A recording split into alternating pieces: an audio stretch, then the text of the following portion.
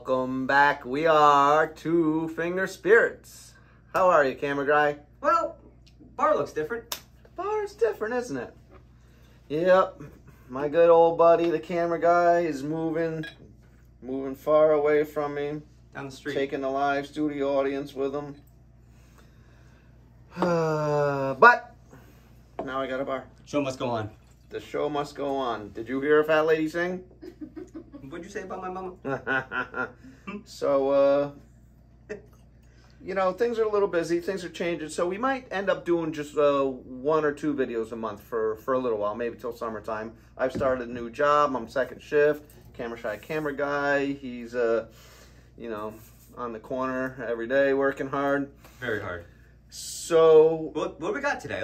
It's a kind of a celebration type bottle. What do we got? So this is an allocated bottle. This is from Michter's Distillery, right? All right. And this is a Kentucky straight bourbon by the name of Bomberger'S Declaration. What? I'm sorry, what? Bomberger'S Declaration. All right. Tell me about it. It's 108 proof. Okay. It's named after, because there was a guy, he was a Mennonite farmer, and his name was John Shenk, and he opened a distillery, you know, at the perfect time, right at the beginning of the Civil War, in Pennsylvania. And then he called it Shenk's Distillery, and then eventually changed it to Bomberger's, and then Michter's bought it, and it became Michter's, and it was in Philadelphia. So this has been around was for a it while. Philadelphia? Pennsylvania. It was in Pennsylvania. And then, you know, of course Michter's moved to Kentucky, you know, because they closed, I think, the distillery in Pennsylvania in the 1990s and then opened one up in Kentucky, I believe, right? All right.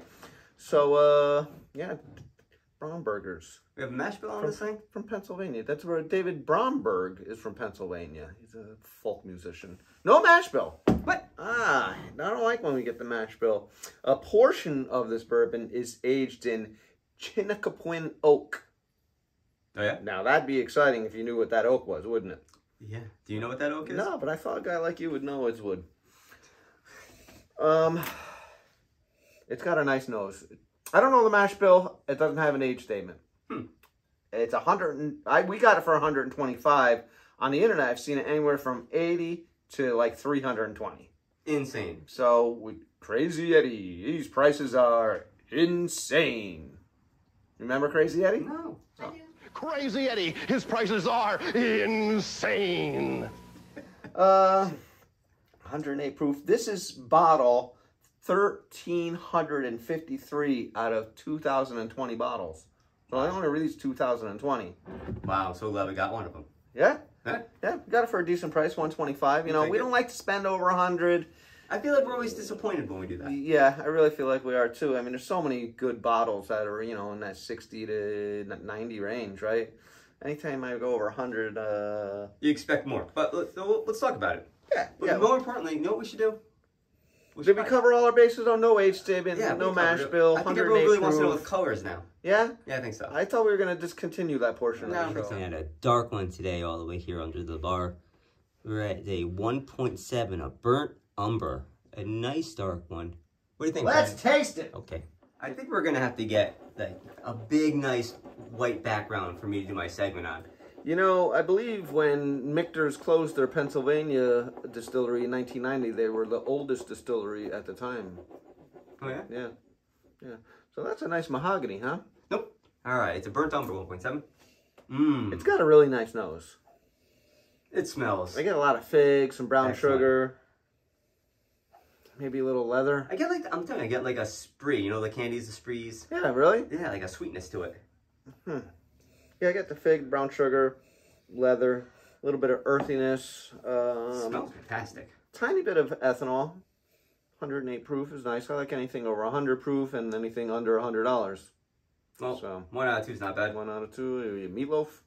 Let's go for it. Oh.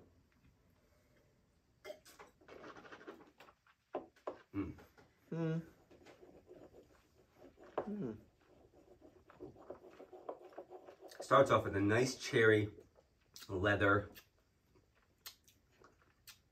Yeah. Starts off really, really strong and good. I get some nice cherry. some burnt sugar. After that burnt sugar, that cherry kind of turns to like an artificial cherry for me. I'm getting like a tobacco on the end there. Yeah. I get a little bit of chocolate in there. It's kind of nice. The finish kind of opens up with a little bit of a burn and a little bit of cinnamon. A little more cinnamon than I like in my profile. It's a little bit more cinnamon than I like. It's not overwhelming with cinnamon, but you know, I don't mind a little bit of cinnamon on my my Wild Turkey 101. I could do without cinnamon in my bourbon. Well, profile, in my high price bourbons, I could do without cinnamon. Yeah, you know, if you're gonna get Old Grand at 114, you're gonna expect some cinnamon.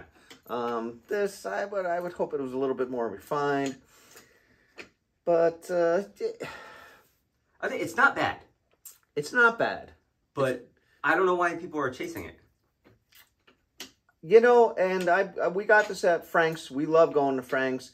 And Matt was like, we were going to save this and release it during the holidays. Our rep said, this is an allocated bottle. You're going to want it. And I'd never heard of it. Have you guys heard of this bottle? I guess they released this in the fall yearly from the Michter's Distillery. They do this one that's 108 proof, the Bomberger's Declaration. And then they also do a Shenk's, sour mash. And I haven't heard of either of them, but doing a little research on this, I heard that they've kind of released them in tandem like that. And, I like Michter's. That Michter's rye that we have, that barrel proof. That might be my favorite of the year. So far, that's the whiskey of the year for me. That was. And it's the same distillery, right? Yeah, I mean, that's what I'm beginning to understand about it anyways. So, I could be wrong. For $125. I wouldn't buy it again for $125. I won't buy next year's release. Not for that price. No. Like, it's good, but it's not $125 good. I've had better $40 bottles, I think. I agree. I like the rare breed, barrel strength better than this. Much better. I'm a little disappointed. I'm definitely underwhelmed. I'm but disappointed. I think that's the problem with buying bottles over $100. You're expecting so much out of them, and then they never really deliver. They're not better than your $65 SBVP. Right. I mean, we had that Calumet 14. Which this kind of reminded me of. Yeah, it does. It's a letdown. We had the Kentucky Owl. Letdown. Yeah, it was really let down. So, I mean, we've said it before, and we'll say it again. Don't chase allocated bottles. No. The guy at the store offered Let us do it for you. I'm so thankful that he did it because, I like trying new whiskeys, and this was a good one to try. And it's not a bad whiskey by any means, but it's not worth the money. I'd rather have 2 bottles of SBVP. Ooh, we like the SBVP. I picked this one up while I was there. Why is it so a little small? pony. Where is it? Huh? Oh, there it is. And I think the next one, we're upcoming, we're going to try this one, Yellowstone. All right. Which I believe has nothing to do with that television series that is so popular Everyone nowadays. keeps talking about it. I haven't seen it. The series or the whiskey? The series. I hear everyone talking about the series and this whiskey. I think you have that Paramount Plus. I don't have it. Anyway, do you have a quote for today? I do. I have a great quote. I'm really excited about this one. This is from your friend Mark Twain. You know Mark Twain? I know Samuel Clemens. Oh, that guy. They were the one that they named those the little orange things, the clementines, after him, right? I call him Sammy. Oh, Sammy. Yeah, Sammy. Hey, Sammy. What's his quote? He says, it's easier to fool people than it is to convince them that they have been fooled. Ooh. That guy was smart. Yeah. Well, everyone, thank you so much for joining us. We really appreciate your support. We look forward to talking whiskey with you every week or every month or whenever we can get together. Join us again next time. Cheers, everybody. Cheers.